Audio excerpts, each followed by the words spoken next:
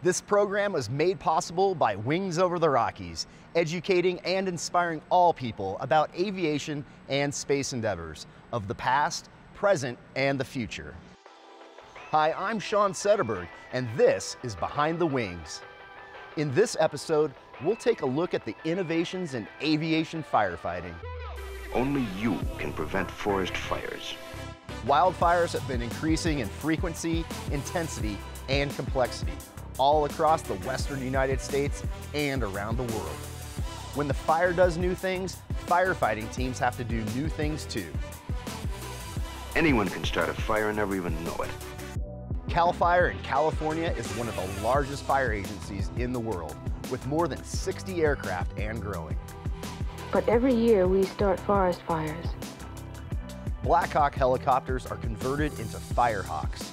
Critical data is streamed live between aerial and ground crews, and night vision goggles allow pilots to fight fires from the sky at night. It's time to go behind the wings.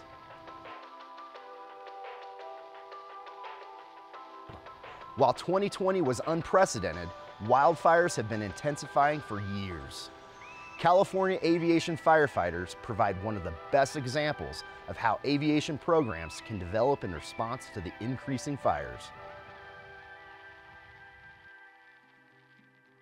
My name is Stu Sprung, and I'm the Chief of Flight Operations for Calfire. So this is the Calfire Aviation program. We are the largest aerial firefighting fleet in the world. We provide aerial fire protection for the state of California and the 40 million citizens that are in it. Right now we're at about 60 aircraft that we staff throughout 22 bases throughout the state.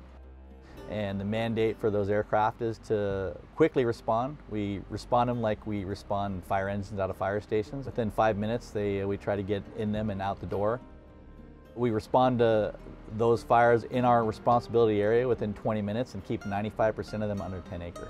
Fire seasons used to be about 4 months, and that was accepted for many, many years in the fire service. And in the past several years, it's become more of a year-round experience for us. Our fleet certainly has expanded because of those increased needs. Anyone flying in an airline over the state can look down in the forest and see big swaths of dead trees. And really those just turn into kindling that just, if there's a fire or happens to be something nearby, they just go up instantly. So we have a lot of forests, we have a lot of trees, but we also have people that reside in those areas, right, and have homes and whatnot. All we can really do is saying, okay, the threat has changed. We have to grow with it and adapt to it. We're making the biggest jumps we can with the available equipment. My name is Chief Benjamin Berman. I am the helicopter program manager for Calfire. There's definitely a demand signal for an aviation fleet of this size and expanding. About ready to onboard 7 brand new C-130s. We have 12 Calfire Hawks, S-70i Calfire Hawks. I think we've gone through unprecedented change in the last, I would say, 24 to 36 months on the rotary wing side. Going from a Type 2, we call it, which is the Huey, to a Type 1, which is the Calfire Hawk. Multi-engine, multi-system, lots of redundancy, twice as heavy, twice as large helicopter. We're definitely seeing more of a challenge, but I know that Calfire and our interagency partners, we're definitely stepping up to that challenge. 95% at 10 acres, you know, those don't typically make the headlines, and that's something that is being done in the background. With our aircraft in coordination with the ground crews, we get it done.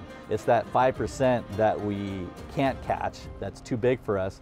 That's when we rely heavily on contract aircraft. We have hundreds of operators and hundreds of helicopters and airplanes that we have available to bring in and help us with that.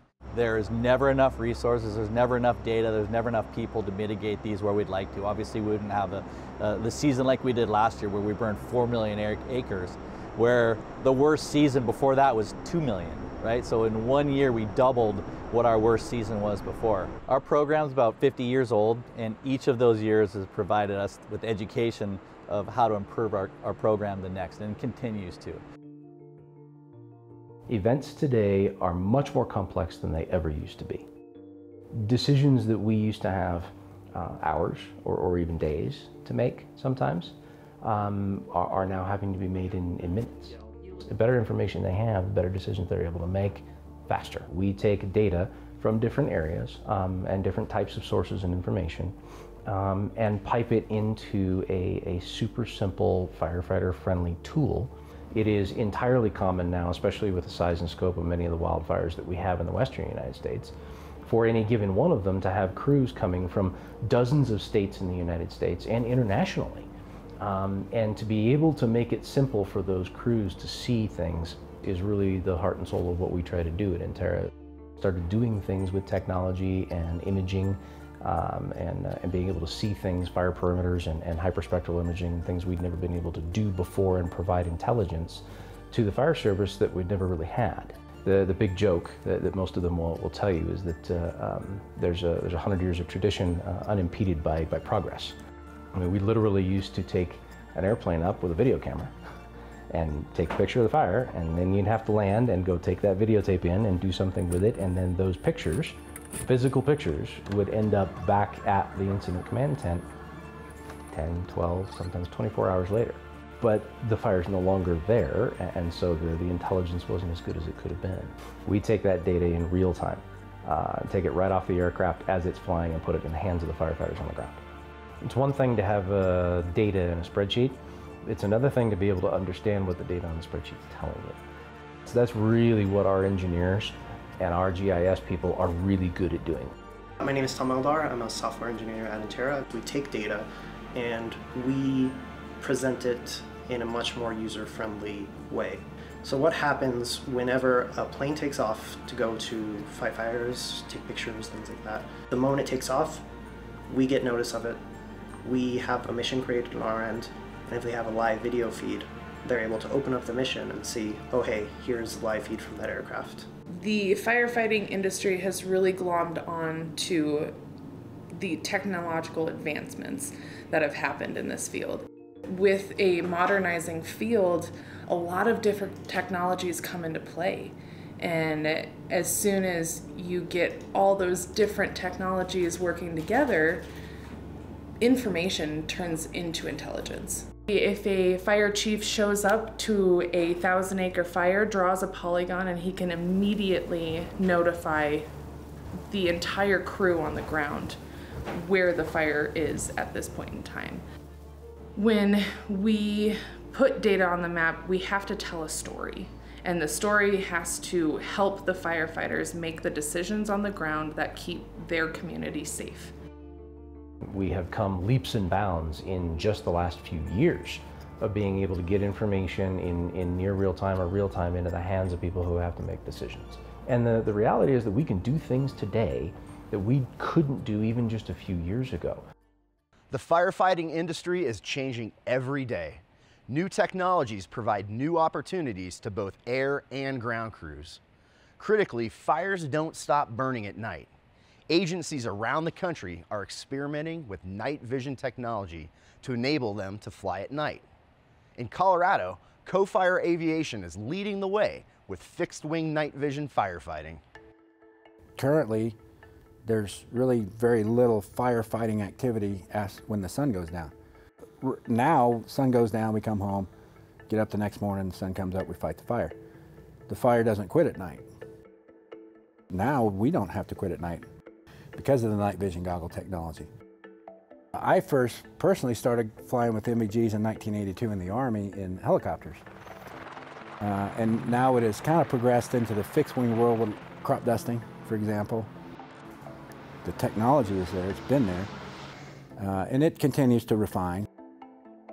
So we've got this highly technical apparatus here. This is just a standard light fixture, and we got a 7.5 watt bulb in here. So we make a little aperture, and what this does is simulate moonlight conditions. I'll show you the helmet setup and what we do. So the helmet has a power source. I can either power this side or this side, so that gives me redundancy. Essentially self-contained on the helmet. So the night vision goggle technology, it goes back several years. So we're leveraging the equipment We're also leveraging the experience that we have, and now we're putting that into the ability to fight fires at night. Well, in the evening and the nighttime, you have less humidity. You actually have probably better aircraft performance because it's cooler generally, and you have less wind. We could take advantage of those situations by flying at night, having continuous coverage on the fire. We're on the 4th year of actually starting to do this. So we initiated in 2017, it was actually with the Oregon Department of Forestry. We would like to look into this. We know the technology's out there. We'd like to look into this. Would you be interested, Calfire? And Calfire said, yeah. We modified one of the airplanes because the cockpit needs to be modified to NVG compatibility. And so that's where we started in 2017, taking a look, putting a pilot in the airplane, flying it around. Can we do this? Can we safely drop retardant at night? Yes. Can we do it effectively? Yes. We are the first that is applying night vision goggle technology in fixed wing operations in night aerial firefighting, specifically the single engine air tankers. Now I'm looking through the goggles, but you can see I'm looking underneath. So the design of them, I'm looking underneath at the instrument panel, but outside I'm looking through the goggles. And it's very important for the cockpit to be what we call NVG compatible. So they're not having an influence on the goggles. That's why you see a lot there in the green light, because that is a spectrum of light that don't affect the goggles.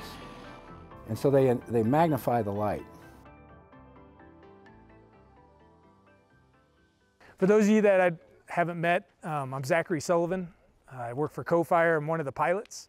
I'm not one of the night vision pilots, so that's why I'm out here on the ground. So we run nine airplanes. One in Oregon's the only fixed wing aircraft out there on a night contract. We did it last year and they're gonna stand it up again this year. That kind of is the brainchild behind it. Basically what we wanted to do is invite everyone out, see what we're doing with it. First thing is I'd love any of your guys' feedback, like Sullivan, this just don't work. Or Sullivan, this, clean this up, or this is a good idea. So we know how to improve our program. And hopefully someday we'll start to see this technology put to use throughout either this state or neighboring states. We think it's coming, so we just want to make sure we have the best way of doing it out there. So the first airplane's taken off at 8:40, so that gives us about 20 minutes to get out there. The first drop will probably be coming at 8:50. So we'll have a little bit of daylight and then the rest will all be at dark. It's a brand new concept. Literally, the first place it's ever been done is in California with a couple of county agency helicopters. And that's been going on for about 3 years consistently. We stood up the airplane in Oregon last year for the first time, and we're the first fixed wing operator to ever do that. So it's brand new technology being implemented, and these things take time. It's we've taken the philosophy of a crawl, walk, run type of thing, and it just, implementation, you want to make sure it's done the right way. It's different because our target or altitude is 60 to 80 feet from the fuel source. So again, that's not like a 747 that's flying at 30,000 feet. It's a little bit closer, so.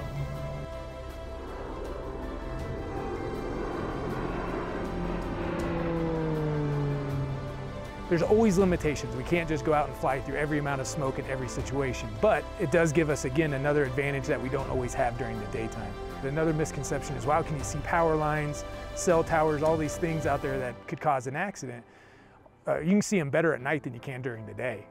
Everything is so much better to see at night. So you've got a home, the fire's coming towards it. It's 8:52 p.m., which we have to be on the ground. With this technology, we can go a couple hours past that and go out and we can paint those houses. So maybe that will help save those houses where otherwise we can't fly. There's no chance, right? We're seeing things that we've never seen before. Well, that's why we brought this out. It's time, if the fire's gonna do things we are not used to, it's time to bring in ways to attack that fire that we're not used to, and this is one of those things. While Calfire is leading the way with fixed wing night vision goggle firefighting, helicopters are also an incredibly versatile tool in the aviation firefighting toolkit. Based on the famous Sikorsky Blackhawk, the Firehawk helicopter is modified to be one of the most capable firefighting aircraft available today.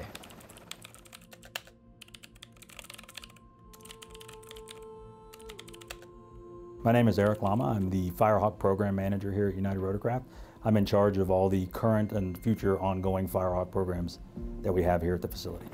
The Firehawk is a multi-mission helicopter, right? It has the capability of dropping and inserting firefighters, either at the front line or even at a fire break where they're dropping people off to go through and actually start to prepare the fire break. So what the Firehawk will do for the most part is they will transport the firemen and all their equipment out, drop them off, and then the aircraft will lift off and then go out and actually start taking on water, and then coming back and then work in conjunction with the firefighters on the ground, either to suppress the fire that's there or support them just in case something were to pop up where the firefighters needed to be removed from the area quickly. Just watching what our customers are able to do with this. We have San Diego Fire, LA County Fire, who really helped drive the design of this. Now Calfire, Colorado. I mean, we're just really excited to see this platform entering into the market and doing what it's doing. LA County realized that the Huey just could not keep up pace with the increasing fires, with the fire intensity, but the technology just has advanced so much from the 1950s. And it was during those early designs, we're sketching, designs on the back of on a napkin, and Denton says, my son's got this monster truck. And if we took that design of the monster truck and we, jacked up the struts like that, we could do the same with the Black Hawk. That napkin and that monster truck idea is what drove the design of the Firehawk. The aircraft has a 1,000-gallon water tank on it. And what that 1,000-gallon water tank brings is it allows the pilot or the crew to actually meter that water out of the tank itself. It can take on a minimum of 200 all the way up to the 1,000 gallons, and then actually use that and spread that out to help spread, a fire line. So this is the 1,000-gallon water tank. This is obviously mounted under the belly of the aircraft. This is the snorkel, 10-foot extendable and retractable snorkel here. The steps on the right-hand side of the aircraft for the crew to get in and out of the airframe. I can't think of a better testament than giving the Black Hawk to a group of 18, 19, 21-year-olds that are in the military and allowing them to basically go out and just use that aircraft and abuse that aircraft, and it comes back every day wanting more. It's on the ramp, it's ready to go the next morning. It's able to withstand a multitude of, I don't want to say abuse, but tough wear. Some of the other operators have commercial aircraft. They're not built as robust as what the Black Hawk is. That's what gives this Firehawk the capability to be able to go out there and land in rugged areas and to be able to do the mission that it does today. So, we have a multitude of different customers' aircraft in the hangar, and they do customize some of the different things, right? Different radios, different things, different equipment that they use specifically in their counties or their fire departments to help them communicate with their, their individual bases or the local police departments there. But the main thing for the Firehawk is obviously the high gear, right? We take the main landing gear off of the aircraft. We jack the aircraft up. We basically put a 20-inch extension there with the torque box, allowing the aircraft to be jacked up to be able to handle that 1,000-gallon water tank. And what the tank has is it has a 10-foot snorkel that's extended and retracted from the cockpit to allow them to fill that tank. The pump will actually suck 1,000 gallons of water into that tank in under a minute. They get the water as close as they can to those fires so that they don't have to make a bunch of trips back and forth. The tank itself has a 45-gallon foam tank mounted to the back of it that's also controlled via the cockpit, allowing pilots to inject firefighting foam coming from Sikorsky. It has the stroke attenuating seats for the crew to allow for crash impacts, so that the seats will absorb the impact. We've gotten it down to a point where we can paint that aircraft and have it completely modified in 8 months. The longer they sit here, they're not out fighting fires. They're not dropping firefighters into the hills. They're not out dropping water. 50% of all fires can be eliminated if they're put out within the first 20 to 30 minutes before they have a chance to grow into this big fire. And if you talk to LA County, they're going to say the Black Hawk, basically, that is the only aircraft that give you that performance capability and allow you to fly in areas that no other helicopters can. Helicopters like the Firehawk are undoubtedly valuable tools for aviation firefighting teams. But how do helicopters fly? Next, we'll hear from Camille Calabello to find out exactly how helicopters take to the skies. How do helicopters fly? Helicopters are very versatile aircraft. They can take off and land vertically, and they can hover, making them ideal for a variety of missions, including firefighting and search and rescue. But how do they work? Helicopters stay in the air thanks to their rotor blades, which work similarly to airplane wings. Both forms of aircraft generate lift when large amounts of air move over the wings or rotor blades very fast. When airplanes fly through the air travels around the wing to produce lift. When helicopters fly, the air travels around the quickly spinning rotor blades to produce lift. When rotor blades are spinning very fast, the body of the helicopter wants to spin in the opposite direction because of Newton's third law. To counteract this, most helicopters use another set of blades mounted sideways on the tail called a tail rotor. The tail rotor pushes the tail in the opposite direction of the torque induced by the main rotor, so the helicopter can fly in a straight line or maintain a stable hover. Lastly, helicopters control their movement by changing the angle and/or speed of the rotors. Helicopters' ability to navigate at slow speeds and even hover make them a critical piece of the aviation firefighting toolkit. Wow, the technology used in aviation firefighting is super impressive, but it does come with a cost. As states and agencies consider greater investments in aviation firefighting, it's important to look at both the costs and the benefits. The cost that's associated with, for instance, DFPC's Firehawk, the S70i that they're going to buy. You look at the initial cost, once it's all said and done, outfitted, they're paying $24 million plus just to get that aircraft out the door, equipped and ready to go. Then you start looking at maintenance. Are they hiring within, or are they going to do, you look at Calfire, they hired within. But it's a multi-billion-dollar operation a year for maintenance. If you're looking at a rotor aircraft, you have 1 million plus parts that are trying to get away from itself. Helicopters are probably the most maintenance-intensive part of what we do, firefighting, versus our fixed wing.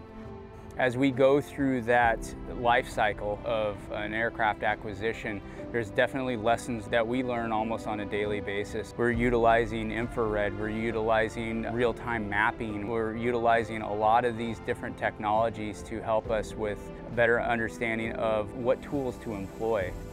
We have an acronym that we talk about C. It's got to be safe, effective, and efficient. And this aircraft fits all those requirements. It's safe because it's got 2 engines. It's effective if we use it right, it's the right tool, and we're learning that. We take all that information, we mold it to our model that Calfire uses, what other states might use from Washington to Arizona or Colorado. I'm sure they'll be looking at us, watching us, what we do, and they'll go, oh, that's probably a model that we may set up for them to follow in our footsteps. At the end of the day, right, we had to make our own evaluation and look at what was going on out there. Everyone was like, these are game changers. They make a huge difference. And put out just one, and suddenly the Firehawk is well worth every penny. Colorado's in a place. Now is the moment. We need to make these investments so that we are ready and we can protect Colorado's future. Really excited about the progress Colorado is going to make thanks to the bill we'll be signing today and our legislators who are here today in being able to fight forest fires and hit them hard early. We had the conversation, is it worth the $24 million investment to bring a Firehawk to this state? And I think we were convinced by the evidence we see in California. And I wouldn't be surprised if at some point in the next few years we're purchasing another Firehawk because we see such a dramatic improvement in our ability to respond early to wildfires. Obviously from the fire season that we had last year, that brought a lot of attention to the Firehawk and to other firefighting apparatus capabilities within the state. And I mean, we had 2 of the largest forest fires in Colorado history last year. Had it not been as bad as it was that last year, it may not have gone through as quickly. It shows, that the legislators of Colorado are dedicated to its citizens. The future is kind of unlimited, right? I mean, it's kind of the old saying, right? If you can dream it, it can be done. Reducing CO2 emissions and greenhouse gas emissions is something that needs to happen there is hope. This is not inevitable. When you can literally see, some of the effect in the sky, it has an impact. But I think a lot of us are also in this field are hopeful because we know that it is possible to change this trajectory. Lightning is still going to strike in unknown places. But I think the effectiveness of what we're learning here and what we're doing can be measured. So I hope 5 years from now we have some data that says, look what we've done. Look how many lives we've saved. Look how many structures we've saved. Look how many fires we got put out in the first 24 hours, let's say, before they spread. Firefighting is not going away. But how we do it, and how effectively we do it, and how safely we're able to do it, is going to continue to change. Wildfires won't stop burning, and aviation teams are pushing forward with new techniques to face the challenge. Today's aircraft are capable of delivering heavier loads at faster speeds with even more informed strategy. All of these tools will play a role in the next chapter of aviation firefighting.